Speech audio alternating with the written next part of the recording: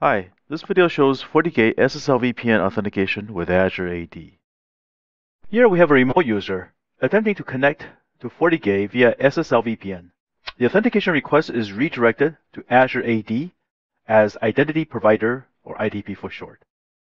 Once the authentication is completed on Azure AD, the remote user is then redirected back to FortiGate to establish the SSL VPN connection.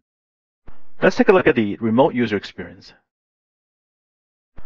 The remote user uses the web browser to establish a web mode SSL VPN. When the user clicks on single sign-on, the authentication request is redirected to Azure AD, and when the authentication completes, the user is redirected back to the firewall to establish the SSL VPN connection. Here, the user could download the FortiClient, as well as checking the SSL VPN connection by clicking on the application button. The user experience in FortiClient is somewhat similar. When the user clicks on the SAML login, the authentication request is redirected to Azure AD in a web browser. Once the authentication request completes, the user is redirected back to FortiGate to establish the SSL VPN connection. Once it's connected, the user then can test the VPN connection by accessing an internal application. Let's transition over to the admin experience of configuring the FortiGate for the authentication with Azure AD. Not including the configuration on the Azure AD, there are 5 steps on the FortiGate that needs to be completed. Let's jump into the first step of configuring the CLI, SAML IDP, and the user group. Log on to Azure to complete the Azure AD configuration. Click on Enterprise Application.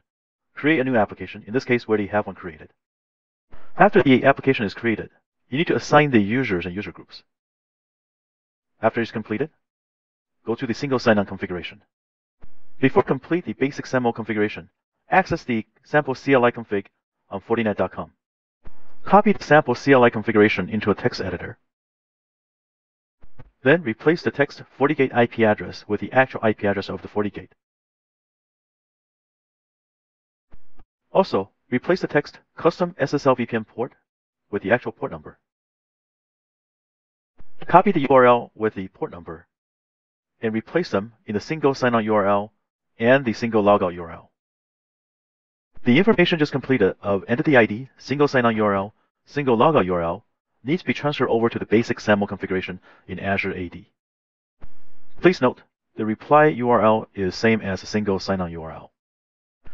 Next, we need to take the SAML configuration of login URL, Azure AD identifier, and the logout URL onto the CLI command in the text editor.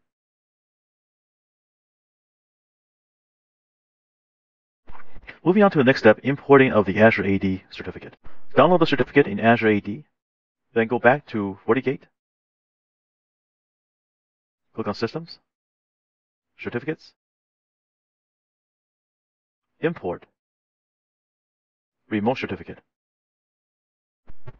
Once the upload is complete, copy the certificate name, which will be used in the CLI command.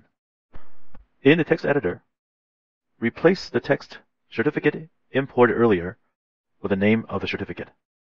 To configure the set username, go back to Azure AD, click on User Attribute and Claims. Click on the user.principal name. Copy the name exactly as is seen in Azure AD.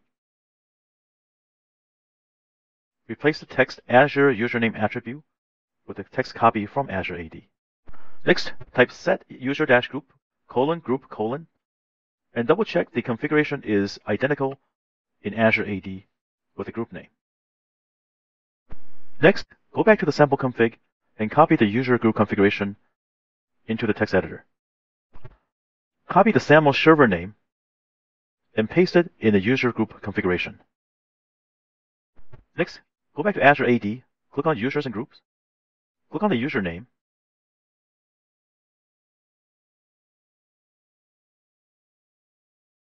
click on Group, copy the object ID, and paste it in the set user group name in the text editor. The CLI commands is now complete in the text editor. Copy the commands, access the FortiGate CLI, and paste the configuration into the CLI command line. Moving on to step 3 of configuring SSL VPN portal. In FortiGate, click on VPN, SSL VPN portals, create new, in our case we have one created. Complete the name, make sure tunnel mode is on, enable based on policy destination, routing address override, source pool. Make sure enable web mode is turned on as well. And finally, configure a predefined bookmark. Moving on to step 4, configure SSL VPN settings. In FortiGate, click on SSL VPN settings. Make sure enable SSL VPN is on. Specify the listening on interface, listening on port. Scroll down to the bottom to configure the authentication/port mapping. In the portal, click on the portal that I just configured. And the configuration of SSL VPN settings is complete. The final step in the FortiGate is the configuring of the firewall policy. In the FortiGate, click on Policy and Objects, Firewall Policy, Create New. In this case, we have one created already. Fill in the name. Set the incoming interface to the SSL VPN tunnel interface. Specify the outgoing interface. Configure the source. Select the user group that was configured in the CLI command. Configure destination. Servers, make sure all services are turned on. This concludes the configuration of the FortiGate. Thank you for watching.